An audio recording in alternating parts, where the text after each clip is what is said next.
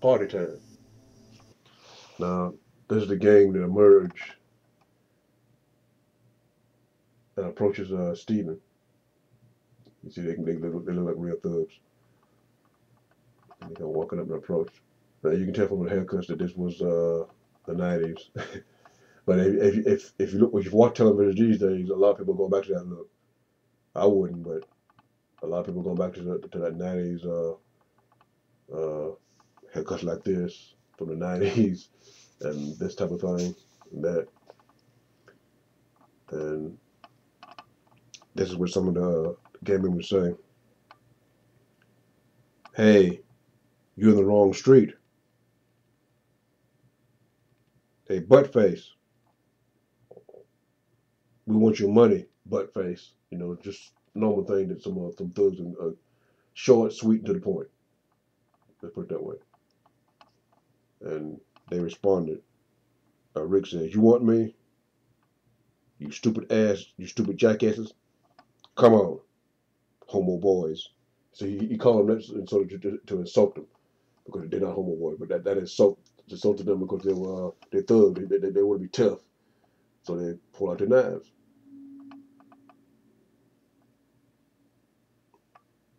You got a total of four of them. At this moment, you can see the back of Stephen's head, and you see right here where Matlock sort of just floats up above him, and he's looking down. And like a flash of lightning, three of them get their head cut off. That fast.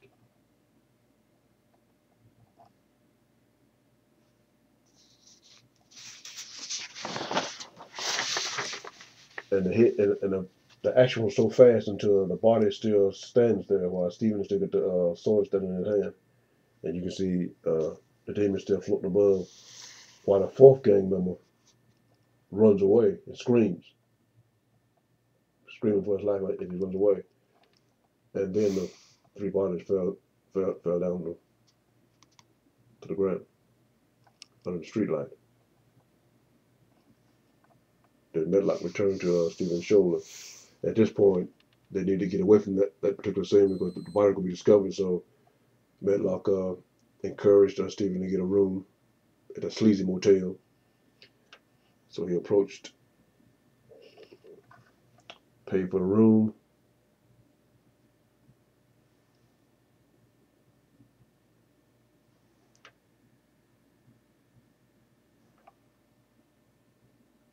and went to his room after he got his key.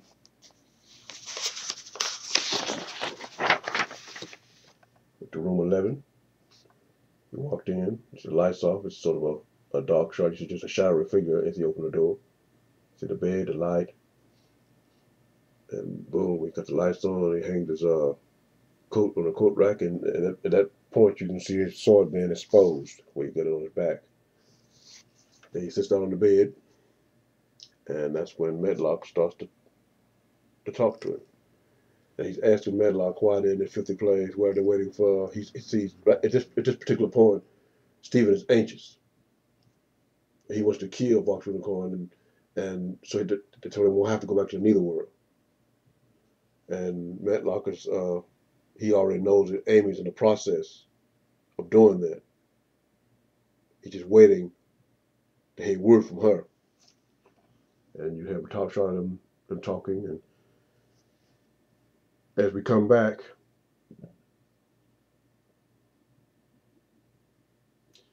you can see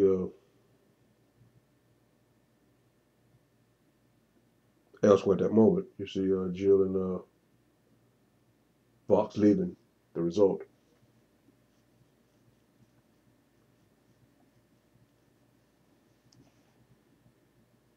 And she's angry. She's not speaking to him. And then that's when she tells him she want to leave him. And he said, fine. And that's when she gets angry and says, just like that. And he said, if you believe what those people said about me, then you really don't know me. And why we should be together if you're gonna believe a total stranger over your husband? And that's when they argue a little bit more. he slams on brakes in the middle of the road, and she starts to cry a little bit, and you know, I gotta get real arrogant, and they hug, and they drove on. A week later, back in the city. Now, in this shot, he's at his office at his publishing company. Because after he rejects her, go back real quick.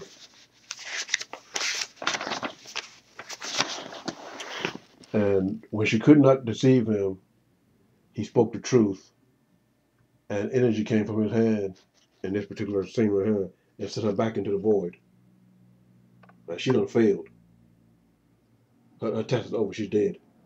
But she's not really dead. She's basically sent back to the nether world. And that's basically what took place right there. She's been sent back to the nether world after she failed. She could not deceive him with turning to these women. So she was sucked back into the nether world.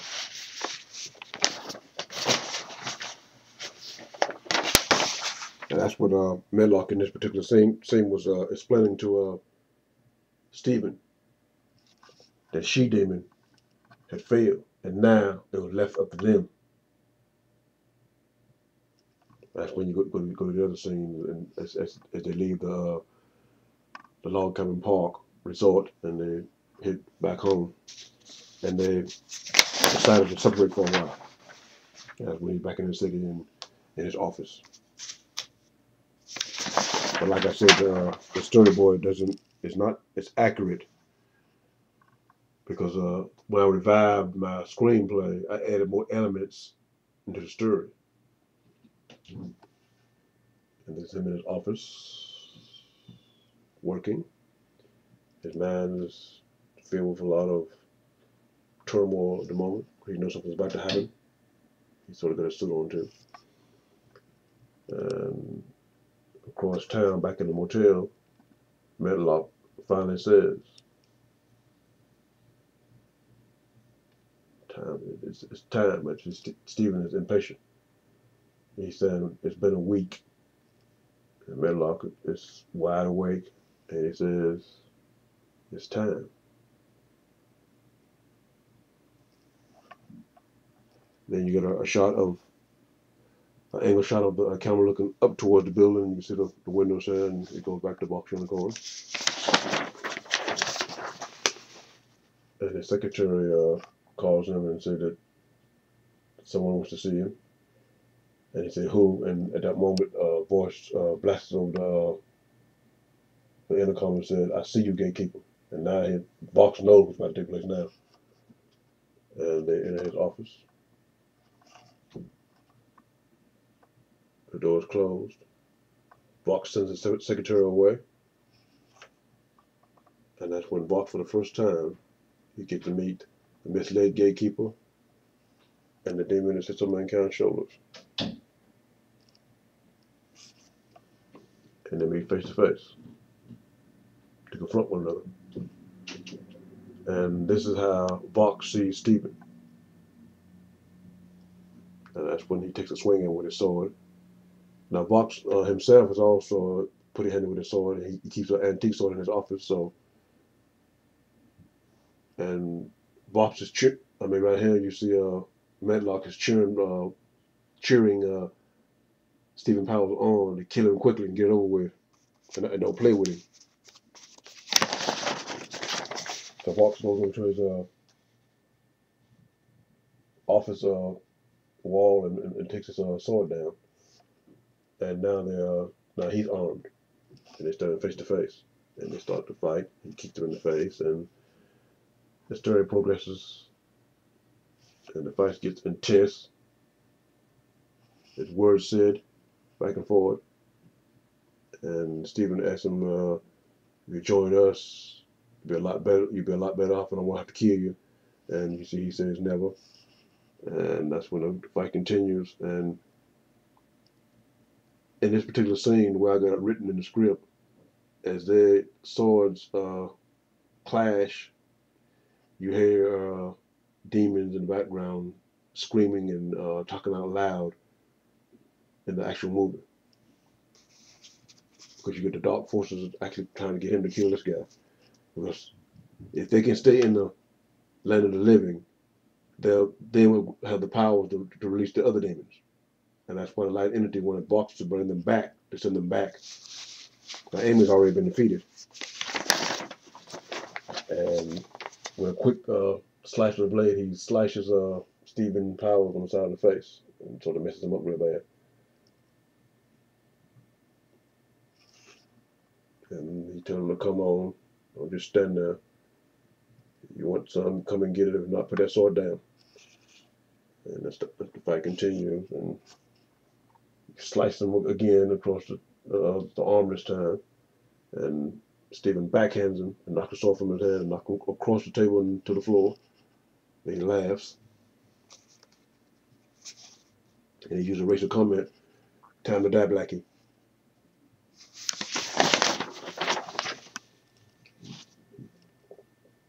In this particular point, he starts to take off his coat and gets kicked in the face. Then gets kicked again on top of a glass table and shatters it. His face is really messed up this time. And then he wants to pretend that he's hurt. And he just falls to the floor. Now, he didn't kill Stephen because he's still in a place where he can repent if he wants to. The real one he wants is Medlock. Now, Medlock is sit there totally stunned. He can't believe that Stephen actually failed. He sits on the desk, looking bewildered.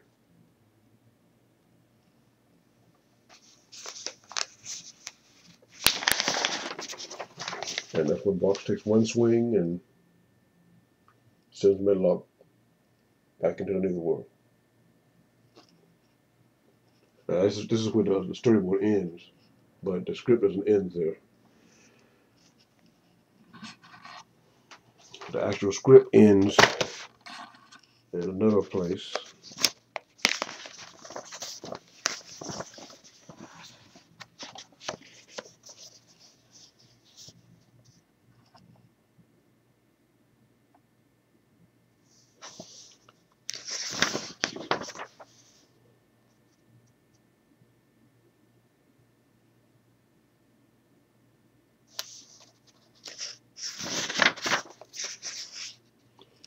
We'll go to, so in the script I got it broke down. You see the Gatekeeper, Chapter 3, She Demon's Deception. That's on pages 13 to 20. And like I was saying, when I wrote this, I wanted to just break it down to the point to where when I was doing the storyboard and the script at the same time, I wanted to get as close as possible. But when I did the revised version in 2008, the screenplay was actually lengthened. So you see, I probably have to add some more storyboard to it in order to get it more accurate and caught up with the screenplay.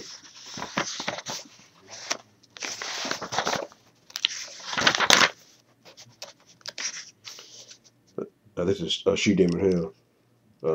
She had quite a few lines in the story, and here she's saying, if you can read that, it says, She Demon then hatefully said, "What is truth, gatekeeper? You know better than I am. You say that you live by truth, but you never told your wife that you slept with a prostitute. Is that truth, gatekeeper?" That's when Vox on line 82, he replies and says, "I don't answer to you, demon, because the truth is not within you, only deception."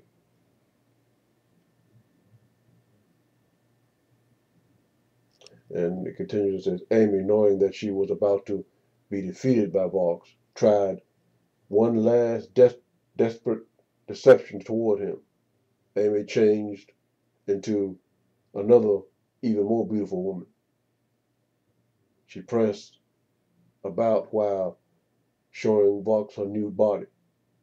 She was trying to tempt him so she could destroy him.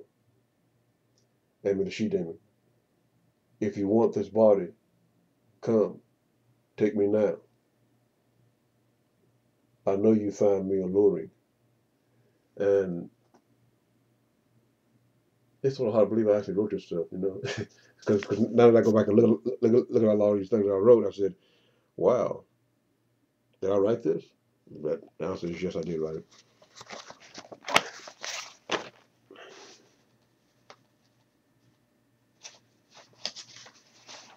And as you pretty much know, as we go back to the line I just read, that's pretty much what she did done. She turned into an even more beautiful woman and pranced about in the nude.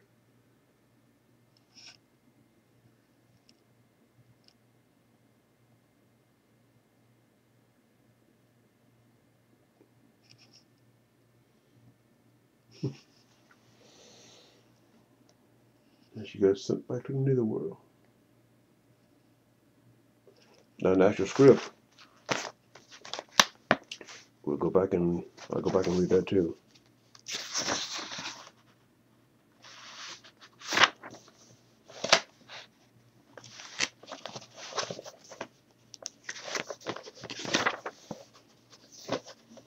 Well, this is chapter 4, where it says, mankind is truly demon, pages 20 to 25.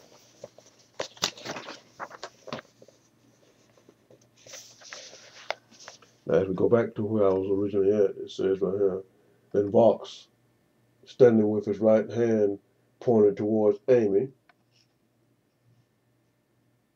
rebuked her. Vox loudly said with an echo, no, I deny you. Be gone. At that moment, at that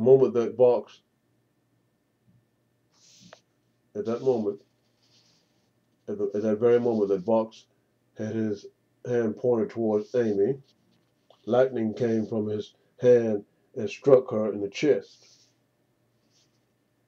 Amy screamed aloud as the lightning, which came from Vox's hand, sent her back into the land of the dead. There was a clap of thunder and a flash of lightning, and Amy, the she-demon, was gone. In that instant, she-demon lifted up her head and saw that she was again within the land, within the netherworld. Immediately, the gatekeepers took her to her place of torment. Then the lightning and the thunder stopped, and the door to the netherworld closed. Vox lowered his right hand. He looked around, and in that instant, he was back in the nightclub. It was if nothing had happened. Vox stood there for a moment, thinking to himself. So you see, like I was saying earlier, I mean, this is the revised version. A lot more has been added to it. And at the time I'd done this storyboard, all that had been illustrated out. But I want to thank you for watching this video about the Gatekeeper. And if there's any producers out there who's probably interested in this particular story and these characters, you got my email address on my YouTube account. It's Easterj177@yahoo.com. And it's a very good script. I think at the time it was very well thought out. And at the back of it, like I said, I got each character's profile. I got both for the illustrated part and also written out. So each character will pretty much have great profiles. and a backstory to each one. Now this is a Fox Unicorn's short profile, and it says he's a publisher of books and magazines. Almost overnight, Vox Unicorn's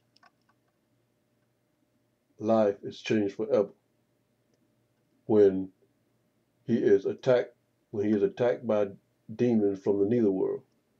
The demons discovered that Vox was chosen to become the Netherworld's next gatekeeper. They planned to kill him before he learned of the powers he possessed. But a light entity showed Vox who he was and who he would become within a dream vision. But Vox ignored the vision as just a dream and forgot about it. And down here it gives you just a little piece that we at Vox Unicorn and Geo Unicorn have been married for 7 years. Oh, what's that? That sound you're hearing right now is one of my animation just finished rendering. And that voice you hear is the JavaScript robot voice that I put in order to mark each scene that I have to put voice behind. You can hear it sing. That's perfect timing. Well, again, thank you for listening, and have a good day, a good night, or whenever you watch this. Peace, and see you when I see you.